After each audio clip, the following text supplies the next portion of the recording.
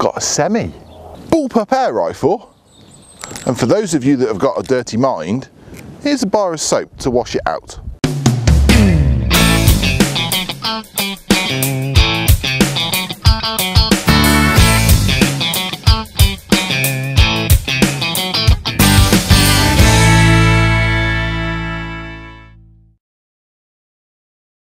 Brocock was, until early 2014, a ragtag airgun maker based in Redditch in the UK.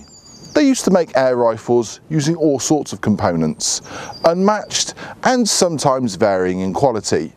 However, what did come out of the Brocock factory was actually quite good.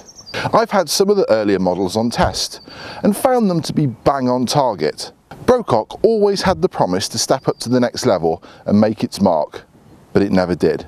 Then, at the Iowa show in 2014, the Diana Group announced that they bought Brocock Airguns. Now, the Diana Group also owns Daystate. It owns Breeder and Meraki shotguns, along with MTC. So they kind of know what they're doing in the industry. A massive overhaul of the company was undertaken, along with a premises move. And now we have, 18 months later, the first of a new breed of Brocock airgun. Two things remain in the Compatto: the look of the skeleton stock and the name. That is it. Everything else about the gun is new. No longer can you compare old Brocock to new Brocock, because it's all new. Let's take a closer look. The Compatto is a semi-bullpup style rifle, which is held in an ambidextrous synthetic stock. Starting at the end that goes bang, it's threaded for a second stage silencer. However, the barrel is baffled, and it really does reduce the crack from this rifle. And that barrel, it's 18 inches in length. The barrel floats above the air cylinder, which is 150cc in capacity, and it's charged using a probe, and you can use air either from a dive cylinder or a pump. And the charge port on the underside is protected by this rotating collar. On the front of the 150cc air cylinder is a nice clear pressure gauge. All that is held in unison by the block at the end, which has a surprise on the right hand side, a 3-level power adjuster. But we'll come back to that in a minute. The magazine is 10 shot and all new, and a fine piece of engineering. Yes, it looks like a Daystate magazine, but it's not. In no way does it function the same.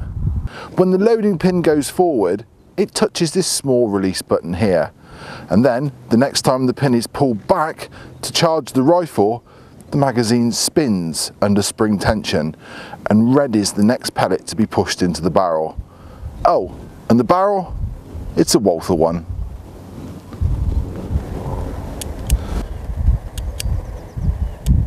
When you pull the trigger, which is sharp and crisp to use, the slingshot system inside bangs on the air cylinder and releases a blast of air to send the pellet down range.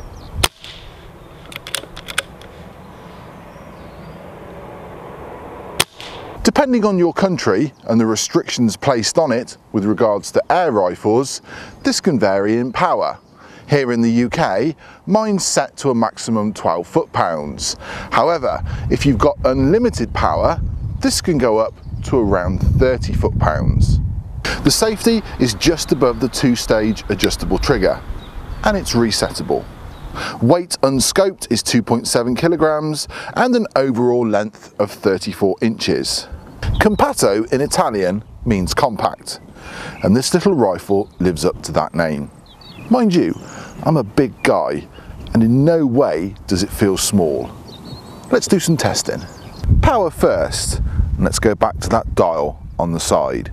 The Brocock can put out low, medium, and high power.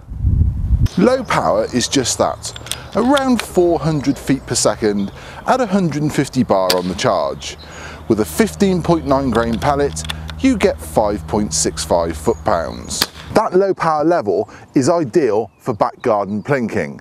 However, still check your backstop, because 5 foot-pounds is enough to put holes in flimsy garden fences.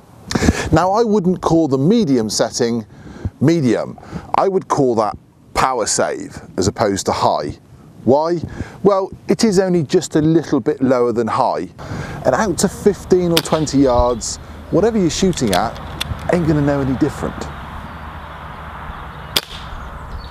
High power is, well, high. At 150 bar, middle of the charge, you get around 11.4 foot-pounds. So it's a full power hunter. My 2.2 I have here gives me 130 shots from a 200 bar charge. However, the rifle does seem most accurate between 160 and 100 bar. So that's good for you if you're a pellet through the same hole kind of guy. What's the difference in penetration between high power and low power? I'm going to use these 3cm blocks of soap, some of which I've taped together, to try and demonstrate the difference between those power levels.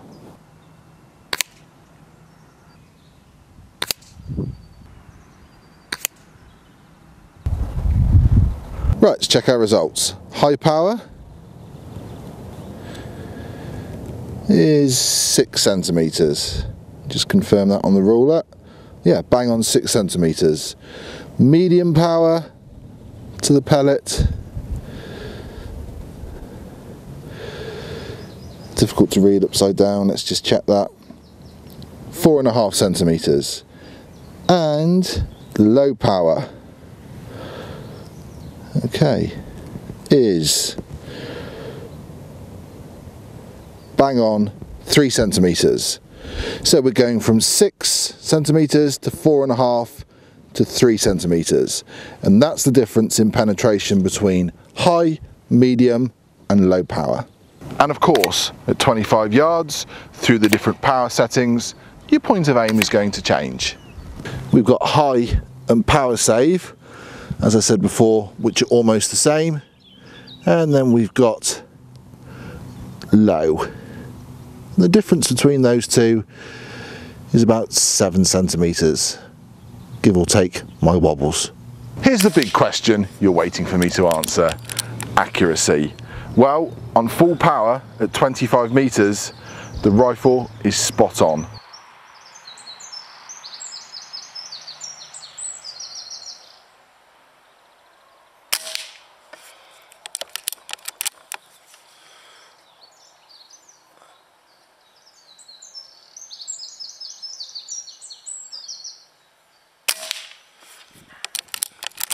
This is 10 shots, with 8 of them making one big hole. Yes, 2 are off, but I am shooting through a scope cam, and my pellet of choice is the Daystate Sovereign pellet, which is actually made by JSB.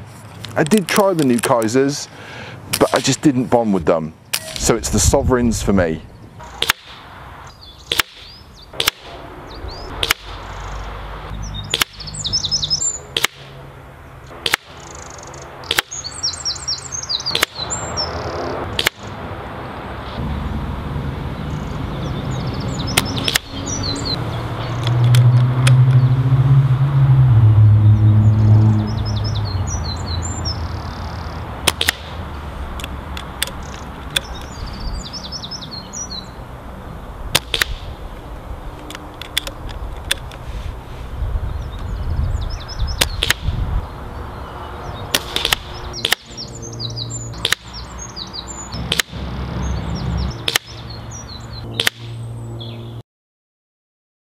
I have a golden rule when it comes to rifles and pellets.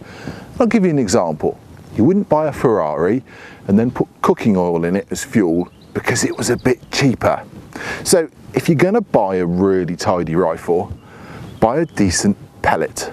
The ones costing £3 for 500 in a tin ain't going to give you my results. And with the right pellet, when you come to load the magazine, you'll actually find that the pellets load a whole lot easier, and you'd rather they just dropped in than had to be forced in. Look how lovely this magazine is. The Compatto loads from the left, and this cutout on the magazine lines up beautifully with the crowning of the barrel. Now, with the right pellet, the Compatto can reach out and touch targets further down range. Spinners at 50 metres are possible all day long.